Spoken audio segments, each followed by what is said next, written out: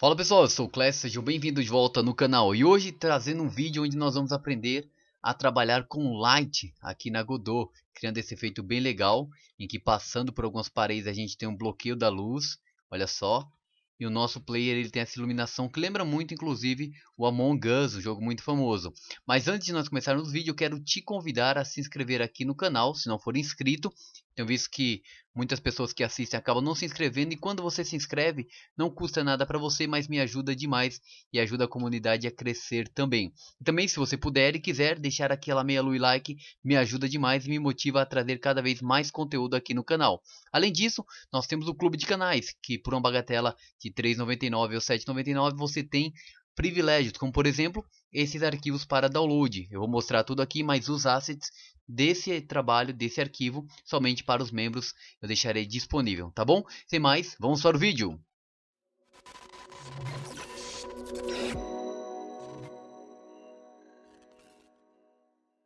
Muito bem, então para começar, a gente vai ter que criar uma cena, é claro. Eu já criei aqui o meu level, tá, no 2D, um tile map também com alguns tiles, que como eu disse, ficará disponível para os membros, tá bom? Mas você pode criar o seu sem nenhum problema.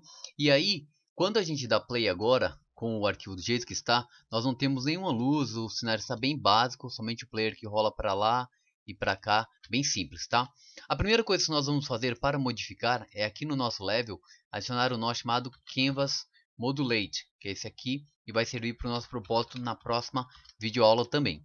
Com o Canvas Modulate, eu posso vir aqui no meu inspetor e mudar a cor. Eu já salvei para essa cor aqui, meio azulada, tá? Que aí deve ser feito bem legal de noite, olha só. Claro, vocês podem escolher a cor que desejar, tá bom? Eu deixei esse azulado que eu achei que ficou bem legal. Então vocês podem controlar isso, e agora testando a gente continua sem a luz, mas já com o cenário mais escurecido para dar evidência da luz. Então vamos lá agora criar a nossa luz efetivamente. Para criar a nossa luz, eu vou entrar na cena do player, tá? Que eu já tinha criado previamente. E aqui eu já tenho configurações básicas, né? Que é o meu Kinect Body, um Shadow, um Texture. Esse Shadow é só uma sombra que a gente tem aqui embaixo. Vou esconder a colisão para vocês poderem visualizar, ó. Tá vendo? É só uma sombra que a gente tem aqui embaixo, nada demais. E a colisão e animações que a gente tem aqui de Idle e Walk, sem nenhum segredo. Tá bom? Então aqui no player eu vou clicar com direito e adicionar um novo nó chamado Light2D. Esse aqui não é o Light Occluder, é o Light2D. Vou chamar de Main Light, que é a luz principal, que vai criar esse efeito. E aqui na luz, vocês vão perceber que nós temos um campo chamado Texture.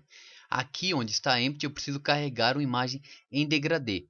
Eu vou mostrar aqui para vocês. A nossa luz ela é basicamente um fundo preto, tá?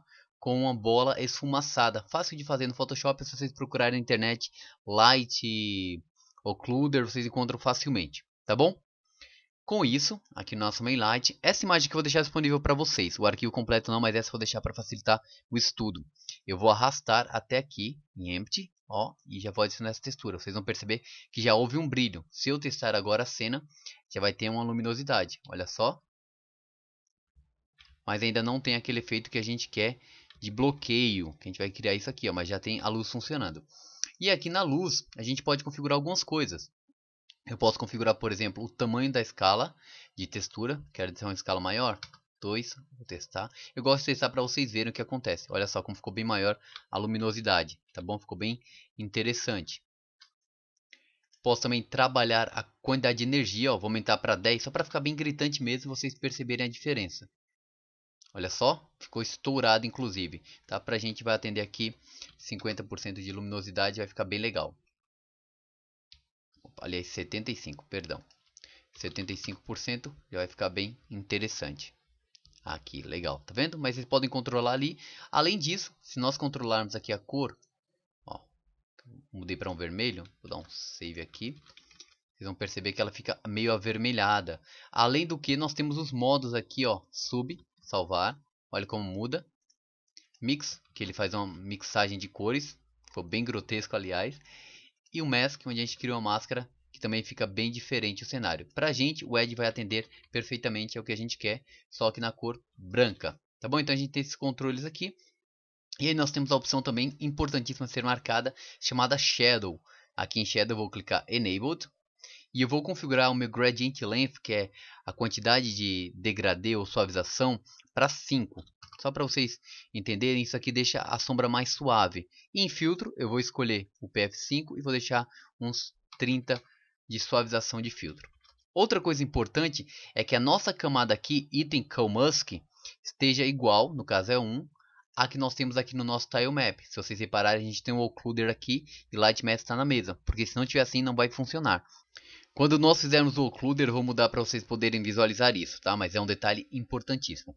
Muito bem, com essas questões configuradas aqui da luz do nosso player, eu vou aqui no nosso tile map, em tile set, clicar para editar o tile. Vou aumentar aqui a janela para vocês visualizarem bem. Aqui estão os meus tiles, dá um zoom. E como eu criei ele como single tile, quando eu clicar nele, eu tenho as opções de Region, Collision e Occlusion, que é o que nos interessa. Esse é o chão principal, então não vou fazer oclusão nenhuma. Mas nesse bloco que é como se fosse a parede, eu vou clicar agora em Occlusion. Tá? Ó, repare que aqui é colisão, Occlusion. E aí eu vou clicar no quadrado e desenhar aqui o nosso polígono de oclusão. Vou aqui para baixo também, clicar nele, clicar no quadrado de novo e fazer a oclusão só na parte inferior, já que o restante, aliás, superior, já que o restante é chão, tá? Fiz isso, vou salvar e agora nós vamos testar o nosso nível. Olha só o que vai acontecer. A parede está bloqueando a luz, estão vendo? Olha só que legal, muito bacana. Agora, olha só o que acontece se eu mudo aquele Light Mask que eu falei para vocês, ou aqui ou no player. Eu vou mudar no player, tá? Para 2, por exemplo. Se nós testarmos agora, o efeito não vai ser atingido, tá vendo? Porque ele não sabe qual é a camada que ele tem que bloquear. Aliás, ele sabe que é a 2 e o nosso tilemap está na 1. Então é importante que ambos estejam na número 1, tá? Vou ter aqui o player do 1, vou testar só para mostrar para vocês que está tudo normal de novo. Porém, se vocês notarem aqui, conforme a gente passa ainda, algumas áreas elas ficam escuras. Tá vendo a parte de cima como o player está escondido? Ele faz o bloqueio, bem legal, o occluder. Olha lá, mas só que ele fica bloqueado. Para a gente consertar isso é bem simples. Nós vamos aqui no nosso player e vamos duplicar essa luz.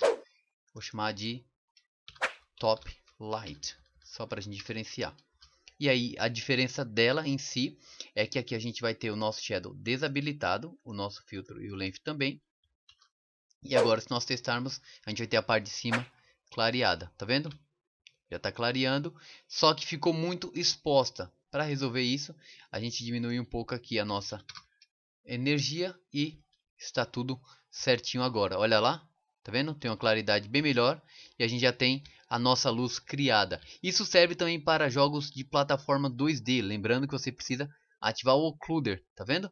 Mas é bem legal e eu quero saber de vocês, o que acharam? Nossa slime está bem acelerada, tá? Mas é só para teste mesmo, bem legal. E eu quero saber de vocês o que vocês acharam, se conseguiram fazer. Comenta aqui embaixo, deixa aquele like também para fortalecer. Eu espero vocês no próximo vídeo. Esse foi um vídeo um pouco mais rápido, mas assim a gente consegue atingir também um percentual melhor de assistência. Tá bom? Sem mais, deixa aqui as minhas redes sociais. Lembrando que se você puder e quiser, se inscreve e deixa aquele like para fortalecer cada vez mais. Até o próximo vídeo e valeu!